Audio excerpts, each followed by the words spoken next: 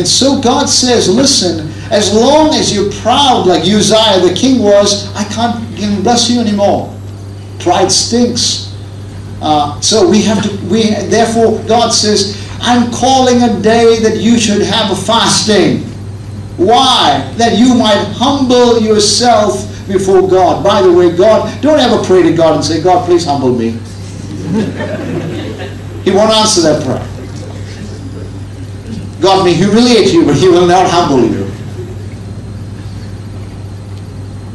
You have to do the humbling.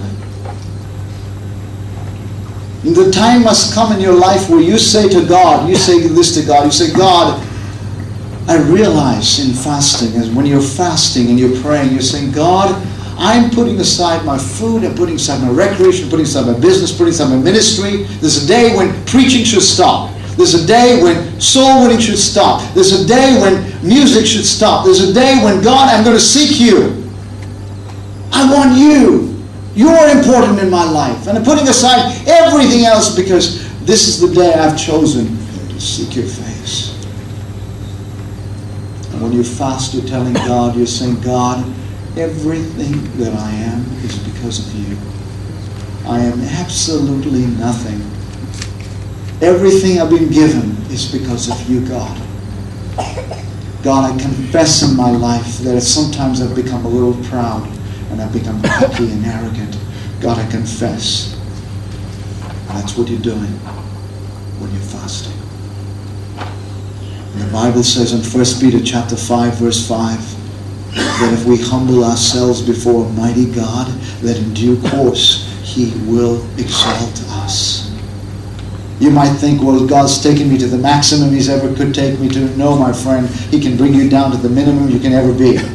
You better be careful. You better be careful that you're giving all the glory to God. That's what He says. The Bible says God is opposed to the proud, but He gives grace to the humble. And so when you fast or you pray, but I like fasting too.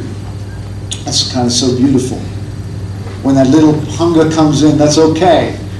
That's saying, God, I remember what you've done in my life. I've got a little too comfortable. And I want to keep a day to fast with you. And sometimes, you know what, guys? You can fast for a day. You can fast partially. John Wesley used to fast from morning to tea time. And he did it twice a week. Some people may be led to fast for 2 days. Some people are good fasters. They can pray. They can fast and pray longer. Drink water, skip food, but most important, keep a day where you're spending time. Daniel prayed 3 times to the Lord. You could be at work on Thursday night. You say, that's the day I'm going to keep to seek God's face. And I'm going to 3 times at my workplace, I'm going to spend time alone with God. And I'm going to do that as a habit. I'm going to have a list of all the things that in my life need difficult moving and removing. And Lord, I want to seek your spiritual guidance. I have your Bible there. Have a little notepad and pencil. And then write down what God is saying to you. And that's what He says. That's what I want you to do. I want you to humble yourself and put me first in your life.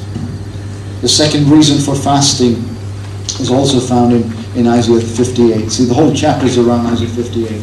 But before that, let me tell you, it's to remove difficult situations from your life. Difficult situations. Have you had difficult situations? I think everybody has at different times. Stubborn situations? Yes. And the verse that I want to talk about is 2 Chronicles chapter 20, verse 1 to 30. 2 Chronicles chapter 20, verse 1 to 30. When you go home, you can read the story. There's a king of Judah called Jehoshaphat. He's a godly king.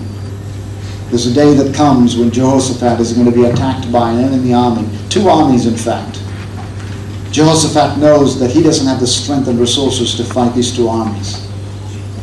And he realizes that soon Judah and Israel will be taken over. So he does the one thing that we should do when we're in trouble, big trouble. He proclaims a fast across the whole of Judah. And as they call upon the Lord and fast, God gives them, through a prophet, a unique strategy. God tells them, Jehoshaphat, number 1, I want you to remember, since you've turned to me, the battle is no longer yours, the battle is mine. The second thing God tells them, a unique strategy. He says, listen, I'm going to have a unique strategy. Don't think every time we use the same strategy, but this is the strategy. I want the army to go out, but before the army goes out, I want you to put the Levites and the singers ahead of the army. They will go out, 5, 6, 1,000, 2,000, 3,000 of them, and they will be singing before the army. And so he organizes, I like it, a praise march. And the praise march goes before the army, and they're out there singing and praising, and you know what? Jehalelel is leading them, and there they are, and they don't have to fight anything. God supernaturally makes the two enemies fight among themselves. They self-destruct, and the armies are vanquished. And the amazing thing about it is, for years to come, no enemy army would attack Jehoshaphat. There was a time in Mark chapter 9, verse 29, that his disciples came to Jesus and said, why were we not able to cast the demon out of that child? And Jesus said, this kind goes out only by prayer and fasting.